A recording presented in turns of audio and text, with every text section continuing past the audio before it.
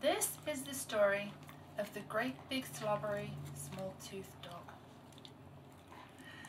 In a faraway land, a long time ago, a rich man was set upon by robbers, when all of a sudden, out of the bushes, leapt a great big slobbery small-toothed dog and chased the robbers away.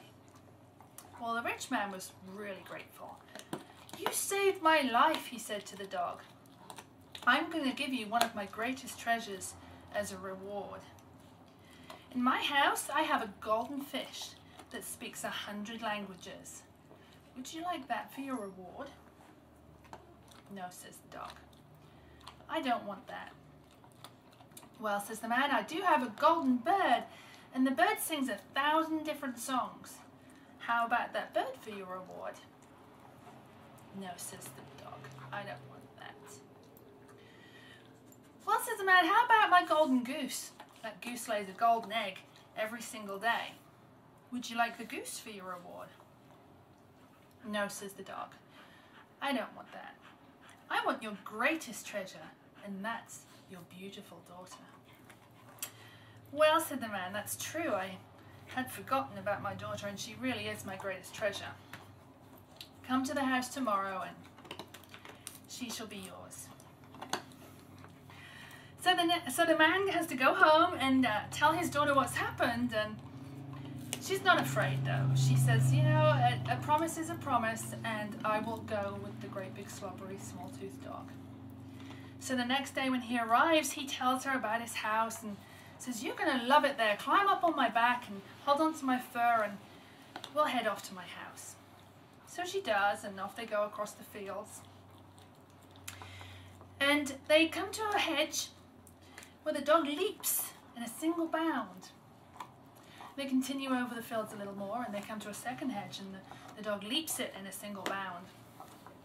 And they come across the fields a little bit more to a third hedge where the dog leaps it in a single bound again.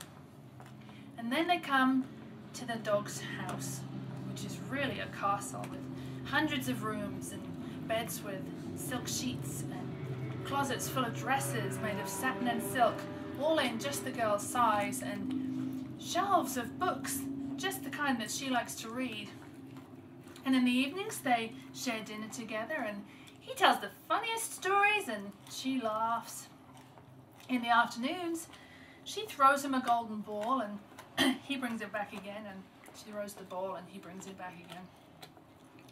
And then they sit under the shade of a tree, and the dog puts his head in her lap, and she strokes his smelly fur and says, "Good dog, you are sweet as honey. You are sweeter than honey."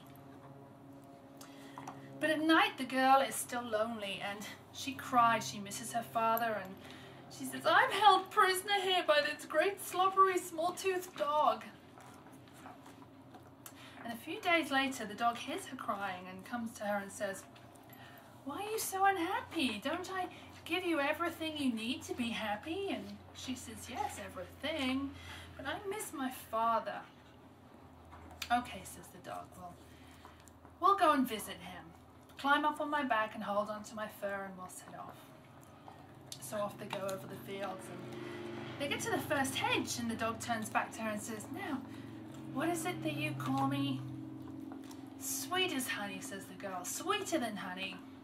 "Yes," says the dog, and leaps the hedge. They carry on across the fields, and they get to the second hedge, and the dog turns back and says, "Now, what is it that you call me?" But the girl is thinking about being at home with her father now, and mumbles under her breath, "Great big slobbery small-toothed dog." "Woof," says the dog, wheels around and heads the other way, and she doesn't get to see her father that day. A few days later she's crying again, and the dog comes to her and says, "Okay, let's go, we'll visit your father." And she climbs up onto his back and grabs a hold of his smelly fur, and off they set. And they get to the first hedge, and the dog turns back and says, "Now, what is it that you call me?" And the girl is determined to say nothing but nice things about the dog, and says, "Sweet as honey, sweeter than honey." "Yes," says the dog, and leaps the hedge.